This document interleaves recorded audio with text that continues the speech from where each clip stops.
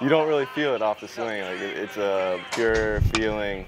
You just swing through it, don't really feel the contact, and then you look up and see it, and you kind of know that that's got potential. You know, what once was a stark, strange sight to me of this giant human being rounding the bases after clobbering a baseball out of sight has now become commonplace to the point where he's the all-time home run and RBI leader for our most historically significant, successful program. Snyder hits an absolute bomb over the left field wall. That one went out to the highway, it looks like. A 2-run shot, his second home run of the day. It is much more difficult to hit a home run than really anything else in sports to do. So they're few and far between, except when you're Gabe, and they come much more often.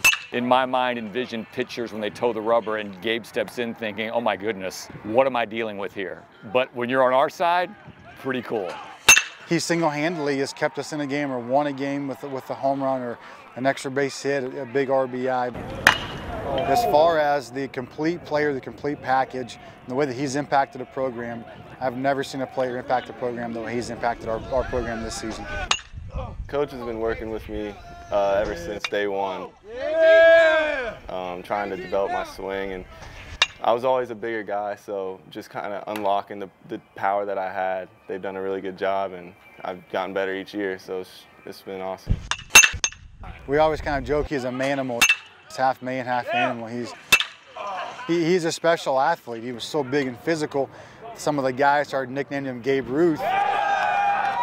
He really is a core piece of this program for the last 3 or 4 years, and this year really stepping forward and being the central figure in the offense. His value cannot be overstated. It means a lot. I know we talk a lot about leaving a tradition, so hopefully I'm leaving a good one here.